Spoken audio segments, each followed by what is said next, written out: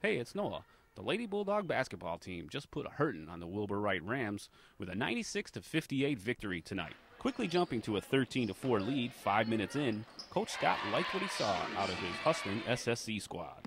The Bulldogs led by 17 at the half and never let up with tough defense. The key to the game was second chance points as the Lady Bulldogs dominated the boards, which led to easy putbacks. However, the real story of the game was guard Cici Lopez, who opened the game with a three-pointer, the second half with a three-pointer, and dominated the game with speed and precise passing. An outstanding performance with 34 points, 7 assists, and 5 steals, Cici Lopez is our home game hero. The Lady Bulldogs' next home game here at the Athletic and Fitness Center is Saturday, November 22nd at 1 p.m. against Harper College. For Home Game Heroes, I'm Noah, and we will see you next time.